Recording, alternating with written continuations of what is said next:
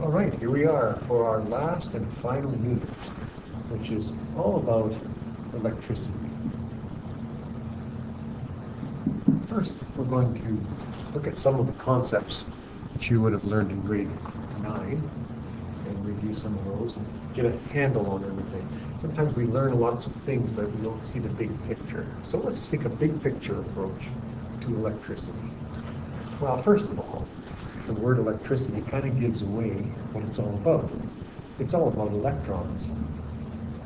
Now, later in physics, you will learn that really electricity can be applied to any charged particle.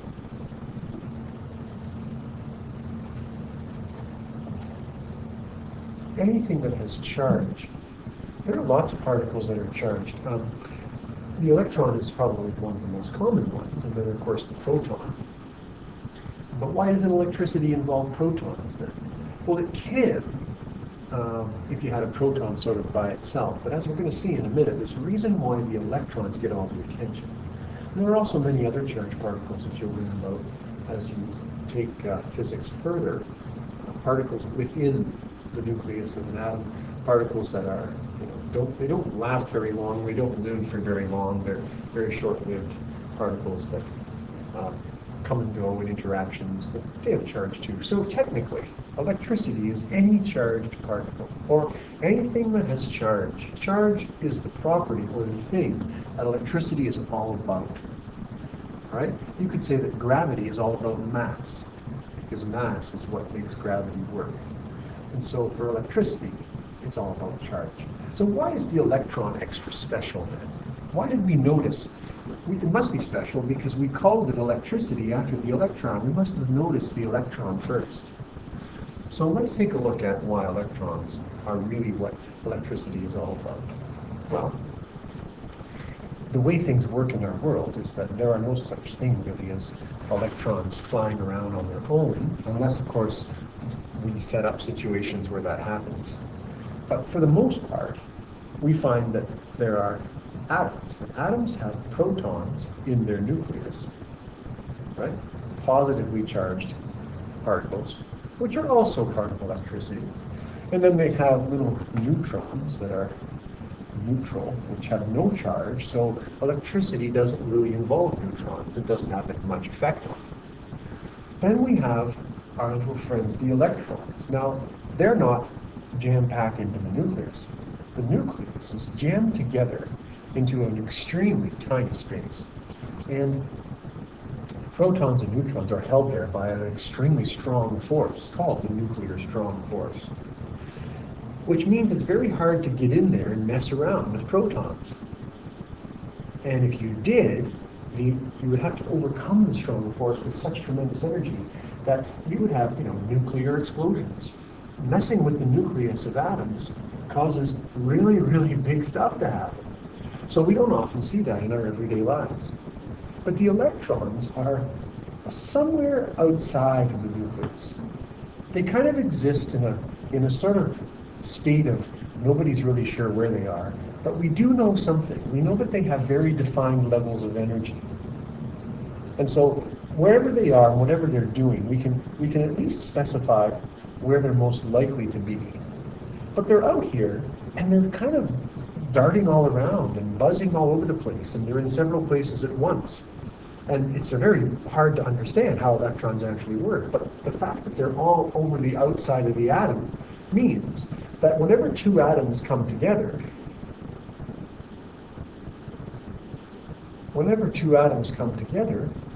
it's the electrons that tend to bump into each other first. Right? The electrons of one atom are going to meet up with the electrons of another atom. And this is why most of the time matter repels matter. You can't push a brick through the floor because right here between the brick and the floor, this is an atom of the brick on the right, and this is an atom of the floor on the left. When they get close together, these electrons being negatively charged push against each other. You learn that in grade 9, the laws of electric charges, right? Similar charges repel. Now, sometimes what can happen is that the electrons can get jiggled around a bit.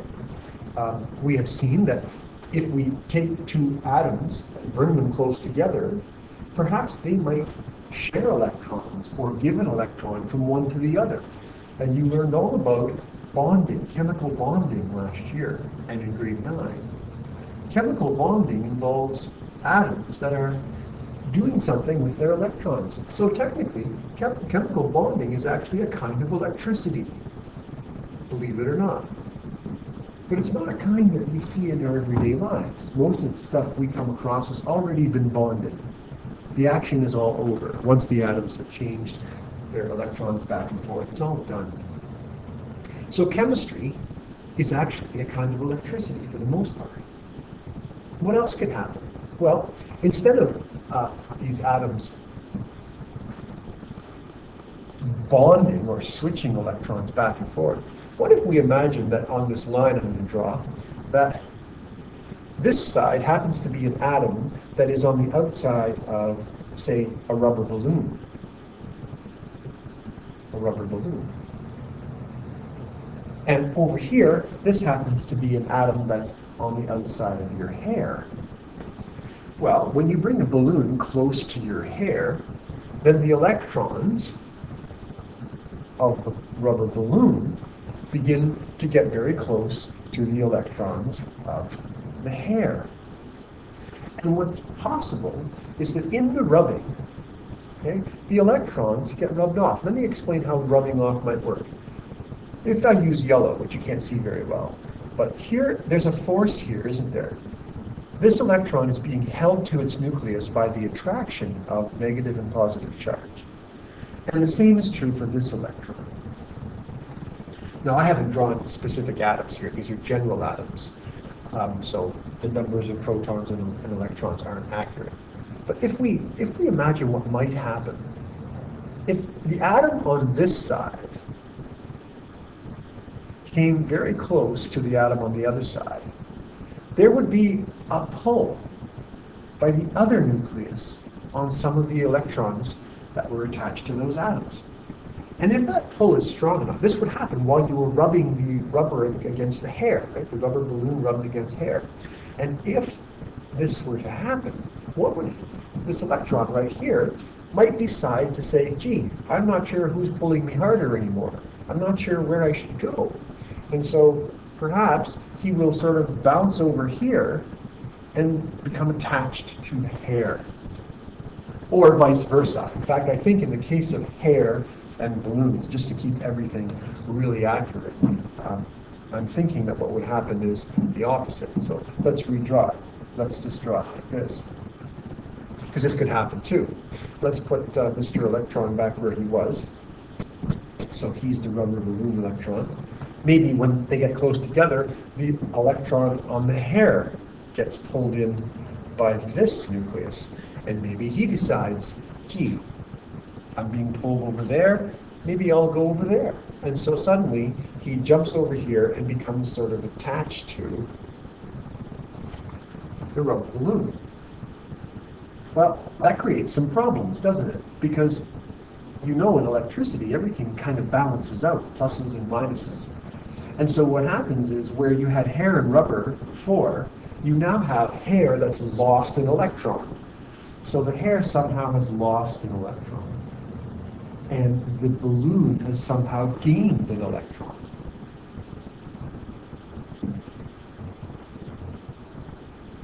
If you gain an electron, which is negatively charged, you'll have extra negative charge, which means overall you will be charged negatively. And of course, the hair, which has lost a negative electron, means there's now an extra positive somewhere that isn't being matched up. So it would have a positive charge.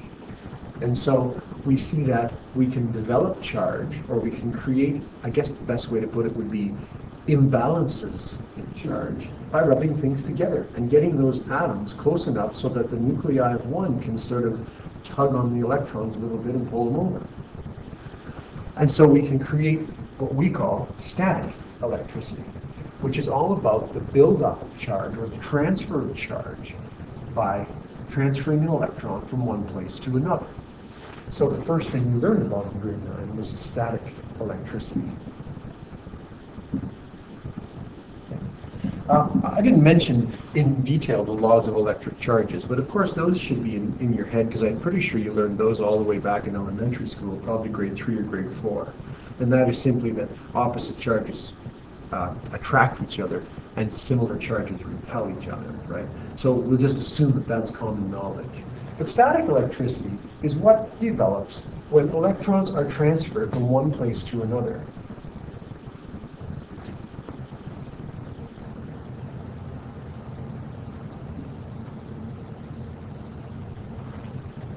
It's really that simple. When this happens, this creates an imbalance of charge, or in charge.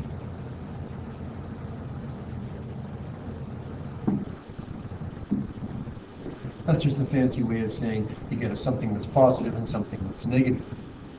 And you remember that it's the gaining of electrons that makes you negative and the losing of electrons that makes you positive.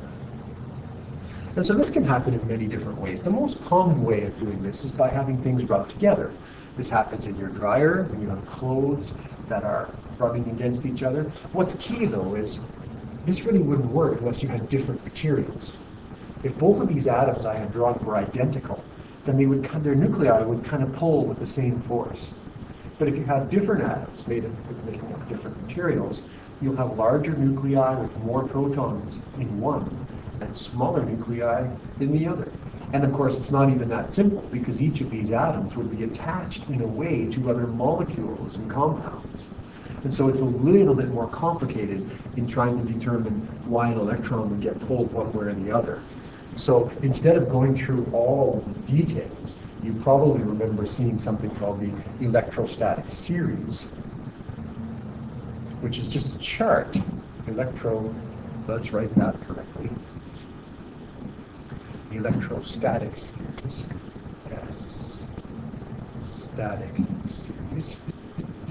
Which is a chart, and usually what it does is it lists a bunch of substances, like things like hair. Right? You may have used the word acetate, which is a kind of plastic, I guess you could say. It'll have down the bottom things like gold, iron. A lot of the metals are down at the bottom. Rubber is usually somewhere up here. And I'm just guessing at these. I'm not sure what the order is, but they're listed in order. And the order is basically how tightly they would grip or hold or attract electrons. And we find out that of all of these things, gold would have the strongest hold on electrons. So the hold on electrons gets bigger as you go down the list. Now you could write this list upside down, and it could all be upside down too. But the idea was that if you had two substances, say you had hair, and you had rubber, well, whoever is on the bottom, or lower on the list, would be the one that would grab the electrons, and the one on top would be the one to lose them. So in this case, if we rub the hair and a rubber balloon together, the rubber would grab the electrons and become negative, and the hair would become positive. So this chart is a short form, or a shortcut, to figuring out all of the little details in terms of how the atoms are bonded and how they're molecularly joined to each other and which one has a better hold on each other.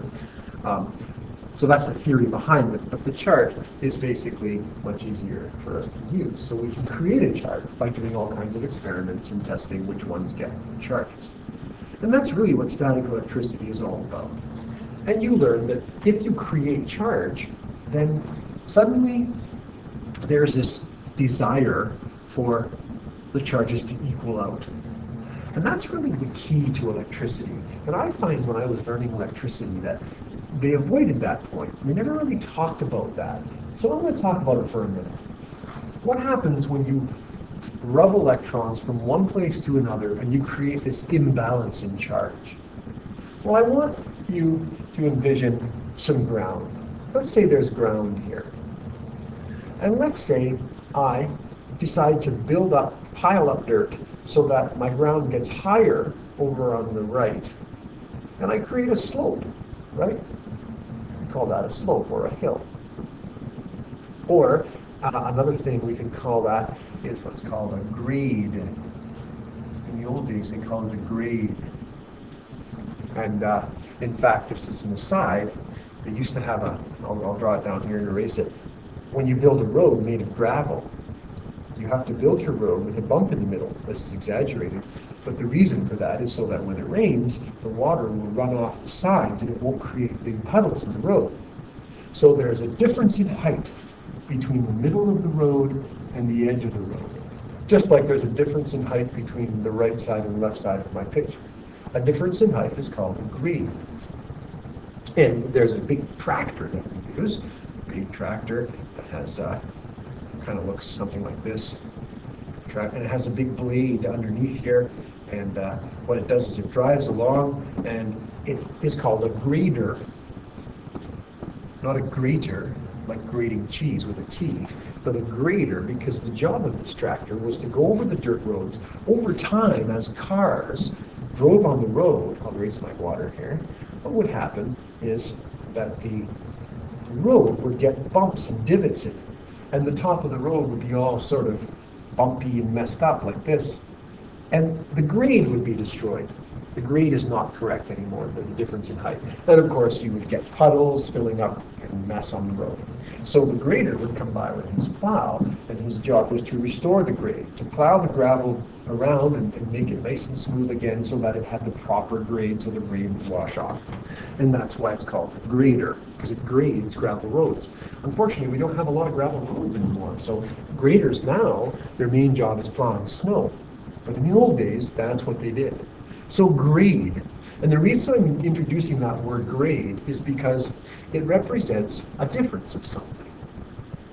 If you look at my picture, we have a high spot and a low spot. And there's a difference between them. And so the difference between any two things, that's when one is higher and one is lower, is called a gradient. And this word is very important in biology, chemistry, and physics. But we don't talk about it much in high school. We just talk about slopes. But a slope and a gradient are really kind of the same thing. So when you think about math, and you think about all the mathematics you learn with slopes, what you're really doing there is learning how to describe what we call gradients, or differences. And those gradients are critical, because here we have what's called a gradient in height, or a hill. But what happens if I envision charge in the same way? Let's say, how would I make a hill with charge? Well, it wouldn't be a physical hill that we can watch, but it would be a difference. If I envision on my gradient of dirt, my slope, that high would be a positive area, and low would be a negative area, and maybe the middle could be 0, then the difference between positive and negative represents high and low. But I can do the same thing on my electricity gradient. If I create a positive charge and I create a negative charge at the same time, it's kind of like creating a hill of electricity, which is kind of weird. But it's the same idea. So when you think about electricity, and you think about rubbing two objects together, and how the electrons are traveling from one to the other and creating a charged object, I want you to think about it actually creating in your mind like a hill of electricity. Now what happens when you create a hill? If you have a ball that sits on the hill, well, guess what it does? It rolls. It doesn't roll when it's flat, but it will follow the hill and try to go in a certain direction when you have one side higher than the other. Now, balls have mass. They respond to gravity and so on. That's why hills work. But electrons work exactly the same way. And for that matter, so do positively charged protons. So if I put a little proton on my imaginary sort of hill, all right, a proton, guess what he's going to do? He's going to roll down the hill. Now remember, it's just a figurative hill. It's a model. It's not a real hill. But you can visualize that by remembering that he will be repelled by this positive at the bottom, and he'll be attracted by the negative over here, or sorry, positive at the top, right? And he'll be attracted by the negative at the bottom, which is in a sense what causes him to roll down his hill. So up here, it was the force of gravity that caused the motion. Here, it's what we call the force of electricity that causes the motion, but it's still the same idea. It rolls down the hill. Now here's the weird thing. With hills, you only roll down. But with electricity, because you're able to move both positive and negative charges, right? There's only one kind of mass. So you can't have two options. But there are two kinds of charge. So although positives kind of roll down the hill the way we would expect, guess what negative charges do? Because they're negative, it's like they live in backwards land. And they just do everything backwards. And so a negative electron, if you placed it at the bottom of the hill, it would roll uphill. Obviously, it would be attracted to the positive, and it would be repelled by the negative. So it's possible to see some weird things in this plot. It's like a hill, but it's a hill where things can roll both ways, where positives would roll down and negatives would roll up. And that's kind of a preface for where you're going to go next year in grade 12. But for now, all I want you to focus on is the fact that a gradient is a difference in height, or it could be a difference in charge, or it could be a difference in concentration between two solutions, which I think you may have done in chemistry. You may have talked about concentration gradients. That's where you have, a solution that's divided in the middle by some kind of membrane, and you have a very high concentration on one side and a low concentration on the other.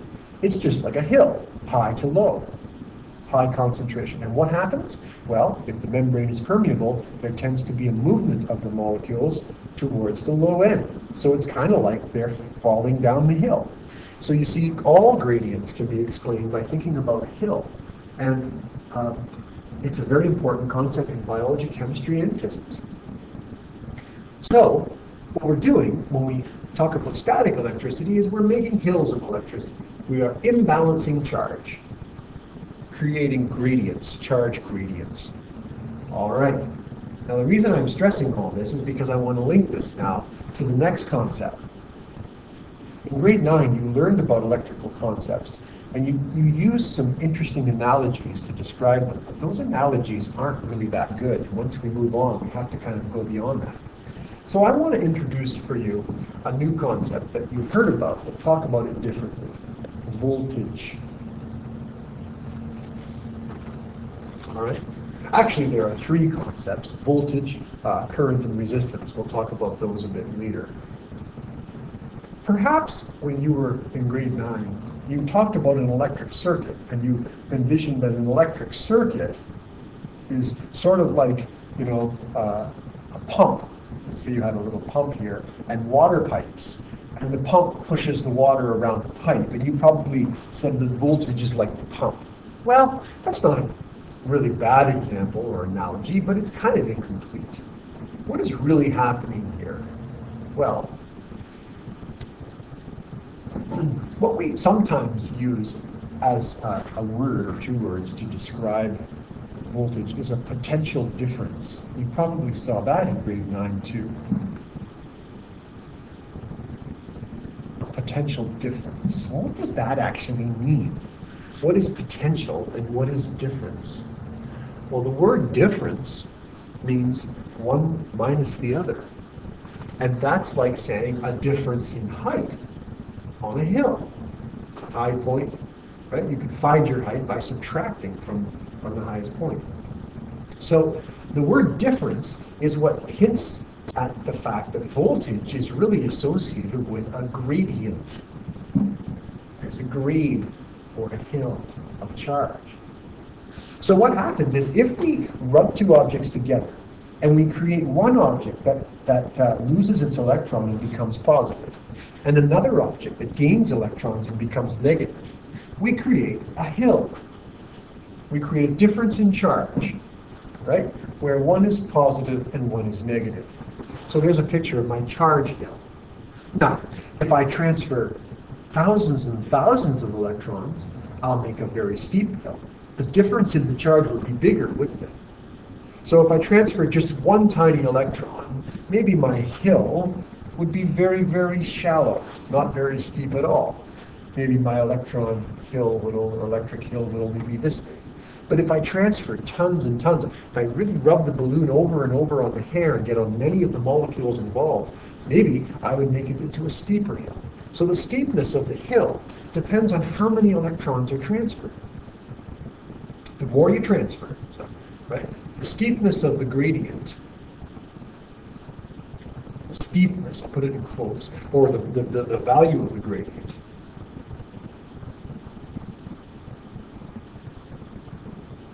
depends on how many electrons are transferred.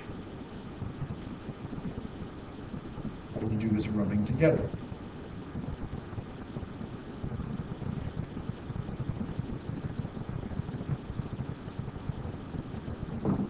All right. So let's say we rub quite a few electrons and we get this fairly steep hill, okay, of charge. Well, guess what happens? There's now a tendency for charge to move between these objects. These electrons over here that have been rubbed off are at the bottom of the hill. And remember, what do electrons do in their backwards world? They suddenly feel the tendency to roll up the hill. Just like if you put a ball on a ramp, it has a tendency to roll down. Unless you stop it, it's going to roll down, isn't it? Put a ball on a hill and see what happens. Unless you stop it, it will roll down the hill. If we could take a proton and stick it on here, well, the proton would want to roll down the hill, just like a ball. But remember how we said protons are stuck in the nucleus and can't move very easily? It's only the electrons on the outside of atoms that are really have any freedom to move. So we're not going to consider protons moving at all. We're just going to consider weird electrons that roll up hills. This electron is going to roll up the hill unless we stop it. Those electrons got rubbed off, but why don't they just roll up the hill and go back where they came from? Why are they not moving back? And the reason for that is because between the two charges, there is something else. Between the two charges, there is air. Air is a different substance altogether. Air. The electrons would like to roll back, but the air is stopping them. So it's like this electron wants to go up, but somebody has put a big block in their way called air. Now, why would air block an electron from moving back? Why can't it just jump right back from the rubber balloon back to the hair it came from, and everything would be normal again? Well, that's because air is what we call an insulator. So you would have learned about what insulators are, and also conductors. And you learn that conductors allow electrons to move easily through them.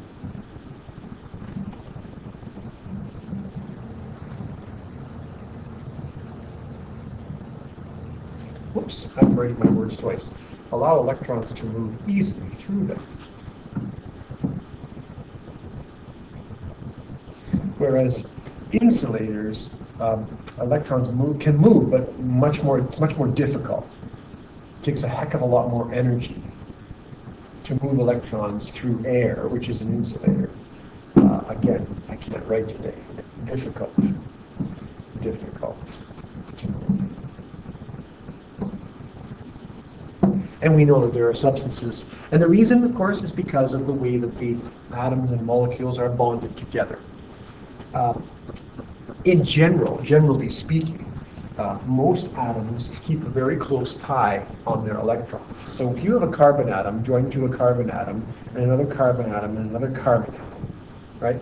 These electrons are kind of going around here, and the electrons of this carbon atom are going around here, and they might be sharing a little bit, right, because of a covalent bond. But for the most part, each carbon atom kind of knows where his electrons are, right? Each carbon atom's electrons are staying pretty much close, aside from the one or two being shared. There's not a whole lot of movement. However, in other things, like metals, let's take little iron atoms. Iron is a good conductor. Actually, carbon does conduct electricity to some degree too, but you could use any atom besides carbon. Let's put nitrogen atoms in there if you wanted to. So nitrogen is not a very good conductor at all, right? Of course, nitrogen wouldn't share in 4 ways, but you get the point. maybe we'll go back to carbon. The point I'm making is that this would be an insulator, the atoms of an insulator. So the electrons around each of these atoms of an insulator, maybe I'll just put A for atoms of the insulator. The electrons are being held. Now watch what happens with iron. Iron, this particular atom, he comes to the party and he has electrons. And at first the electrons are all over here, but then later they take a little stroll over here and over here. And after a while, he doesn't know where his electrons are. They're all over the place. They're visiting neighboring atoms. He doesn't care though, because this guy also brought his atoms to the party, and they're all visiting too. And then, of course, so did this guy bring atoms to the party, and they're all visiting too. So the electrons are everywhere.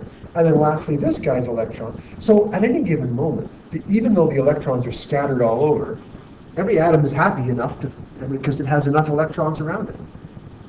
That's different. It's kind of like going to a party and there's a fridge. And so there are two kinds of people. Some people come and they bring their little case of Pepsi. There's a little case of Pepsi. And they put it in the back of the fridge and they put a little sign on it that says, "This is mine, don't touch it." So when they go into the fridge, they can drink their Pepsi and nobody else will touch it. And everybody brings a little box of their own, and inside the fridge it's all labeled and you have to drink your own pop. Because what happens if someone else drinks your pop and you don't have any, right?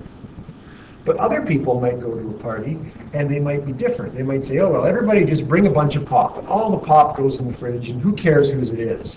Because we realize that there's going to be enough to go around for everybody. So you can just reach in and grab any pop you want regardless of who brought it. That's what we call metallic bonding. The electrons are all over the place and nobody really cares where they came from as long as there's enough to go around. Whereas this kind of bonding, the bonding we see in covalent compounds and in ionic compounds and such, is different. The electrons need to kind of stay close to home. They all have to stay in their own little box labeled mine. Which means that if you're trying to push electrons through here, this electron gets pushed in here, and he's like, boom, he bumps into all these atoms who are saying, "Hey, no, you can't come here. This is my box, this is my pop, stay away, stay away." So it's very hard for this electron to work his way through here, right? Or it's very hard for him to jump onto this atom, and then this atom give one to this guy, and then this guy pop an electron off over on this side. They don't like that. Because it's like, well, I don't want that pop. I brought Pepsi, and that's a Sprite, and I don't know, and that's very difficult. Whereas over here, an electron jumps in, somebody pops in a Sprite, and it's like, okay, sure, I'll take the Sprite, you can have the Pepsi, you can have this, you can have that, and over here another electron can pop out easily. So the electron it's not actually one electron that zips all the way through. It's like an effect where it's like bump, bump, bump, bump, bump, bump, bump. An electron pops in at one end and pops out at the other, and who cares where it came from? And that's much more easy to do in metals, which is why metals are usually good conductors. But insulators are usually a different kind of material with different kinds of chemical bonds. All right. So if air is an insulator, we're almost done here. If air is an insulator, and I rub two objects together, my plus and my minus, and I pull them apart, and in between we have all this air, well, the electrons are wanting to roll up the hill I've created. I've created a gradient of charge. And the electrons that are here are really wishing they could roll up here, but they cannot because the air has stopped them.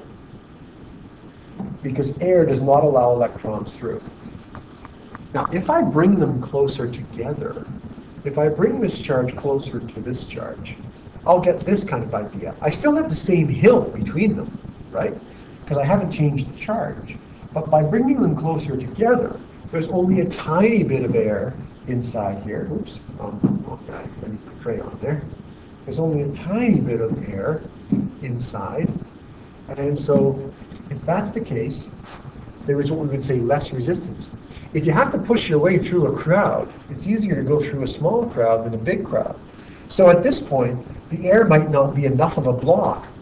And the electrons inside there, who are still just desperate to roll up this hill, are going to say, "Woohoo, let's go." And they'll go, and they'll jump through the air. Now, of course, they're pushing their way through this crowd. If you have to push your way through this crowd of electrons, as we did over here, it's kind of like, it's not as simple as pardon me, excuse me, and every time you bump into electrons, you create a tremendous amount of energy, vibrational energy, which causes this whole thing to vibrate and produce heat.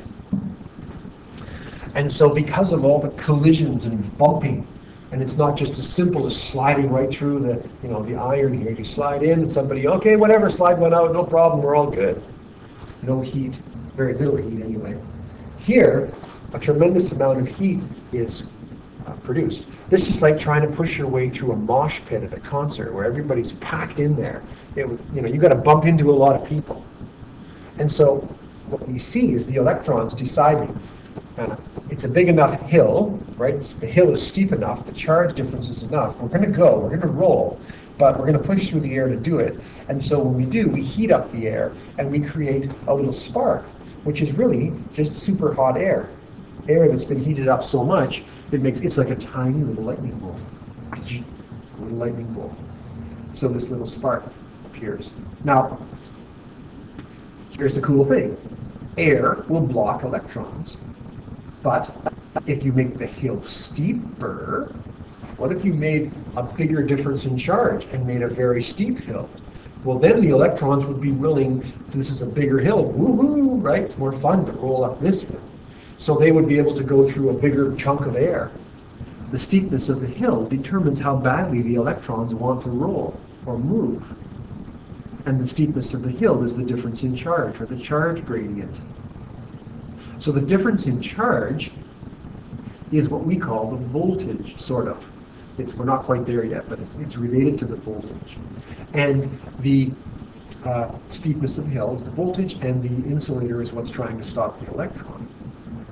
How could you get a steeper hill? Well, you have to do a heck of a lot of rubbing plastic or rubber balloons on your hair to get anything more than a tiny spark like this.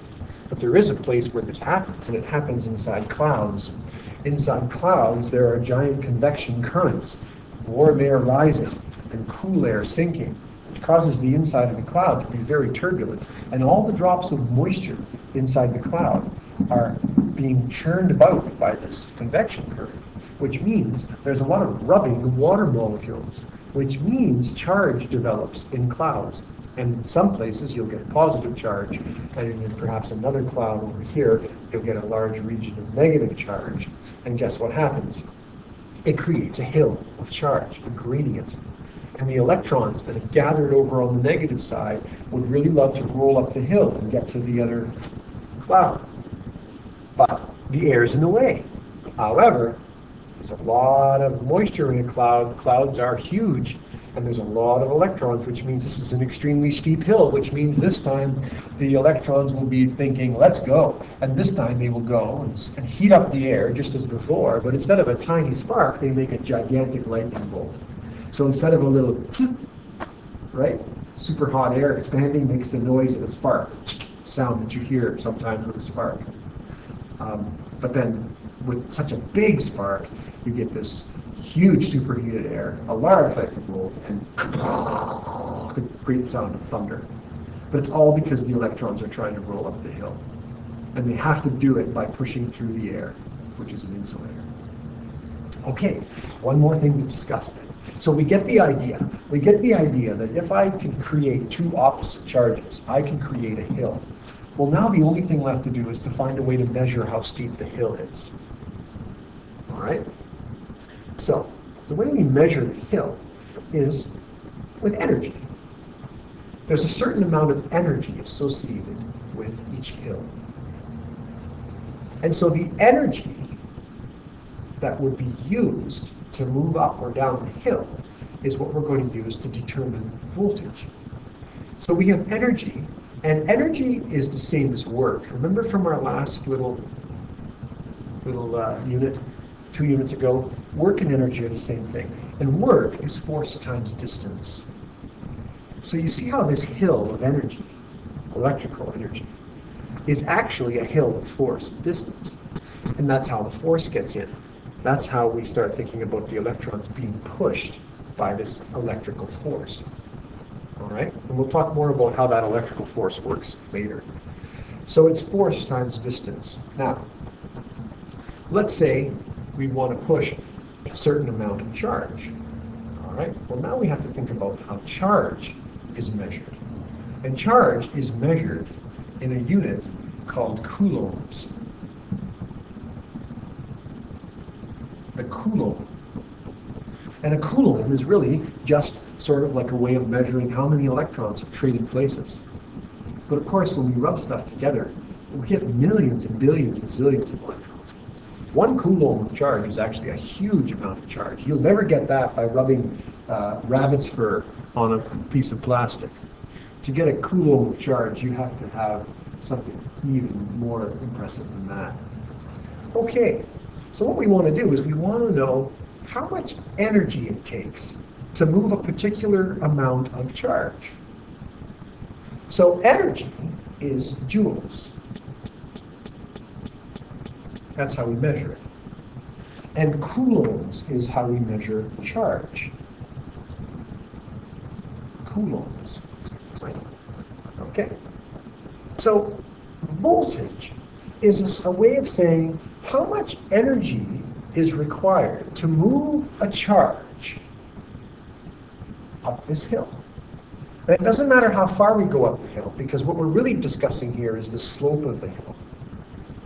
And so voltage is basically energy per charge, per unit charge. That's the price tag of voltage. And I say price tag because we're going to make another comparison. Let's say you go to the bulk bar and you want to buy some sugar. So here's your bin of the sugar at the bulk bar. Well, everybody's going to go in and buy different amounts of sugar. And that's like charge. Charge comes in all shapes and sizes, right? There's charge on an electron, there's charge on a proton, but if I have 20 electrons, I have more charge. I don't know how much people are going to buy. So instead of saying what the price is of sugar, I can't say it's $7, because if I say that, well, that's only if you use a certain bag of a certain size. But everybody wants a different size. And since everybody's going to be buying different amounts of sugar, different kilograms of sugar, it makes more sense for me to say sugar is $7 a kilogram, the price per kilogram, right? And then it doesn't matter how much you buy, you just multiply by 7. So the price per kilogram is a more useful number in describing the bulk barn and shopping than just a simple price. The price per kilogram is more effective when people are going to buy all different amounts of kilograms. Then you just multiply by 7. So if you buy 2 kilograms, $14. If you buy 3 kilograms, $21. It's very simple. So voltage is like the price per kilogram of electricity. Instead of kilograms, we're not buying kilograms, or what we're doing is we're moving charge. So charge is like the kilogram, and energy is like the price. So voltage is the energy, not energy per kilogram, but energy per unit charge. All right, while we were paused there for the announcements, I added this in, so you'll want to copy that down. Voltage is the energy per unit charge, just like the price per kilogram. It tells us how much energy is needed for a specific amount of charge. And so with sugar, we tend to use the kilogram. With electricity, we use the coulomb, which is the amount of charge. All right, and that's how we should start thinking of voltage, instead of thinking of it like a pump or anything like that. But you'll remember that since energy is work, and work is force times distance, there is a force involved in voltage, and it can cause things to move, and that's what it does. It's energy is causing electrons to move. So let's just summarize very quickly all what we have learned. We've learned that if you rub things together and transfer electrons, you can create a charge. It's the transfer of electrons. And you create a positive and a negative. In doing so, you create what's called a charge gradient, or a hill of charge. And charges will want to move along the hill. Negative charges, especially, will want to roll up the hill automatically. They don't need a push, just like a ball rolls down a hill. And positive charges would roll down the hill. But we don't have to worry much about them, because the only thing that really moves in terms of matter are the electrons. So we imagine electrons that want to roll up this hill, and they will do so. The steepness of the hill tells us a little bit about how badly the electrons want to go. So the gradient of the hill, right, tells us how badly the electrons want to roll.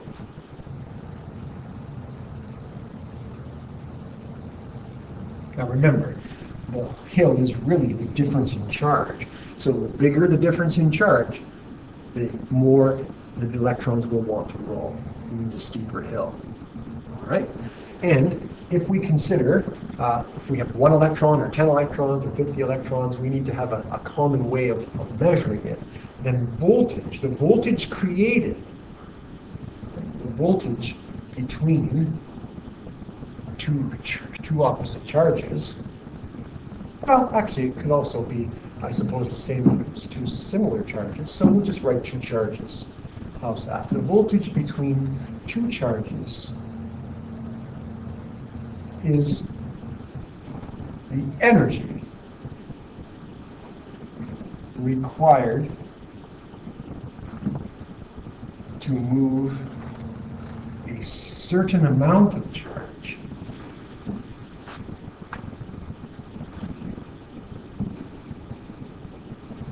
along the hill, along the gradient, up or down. Up if you're an electron, down if you're a proton. Along the hill. Okay, and that is sort of our introduction to electricity and the concept of voltage. And a lot of it is review from grade 9, but this new way of looking at voltage is something that you might want to study just a bit.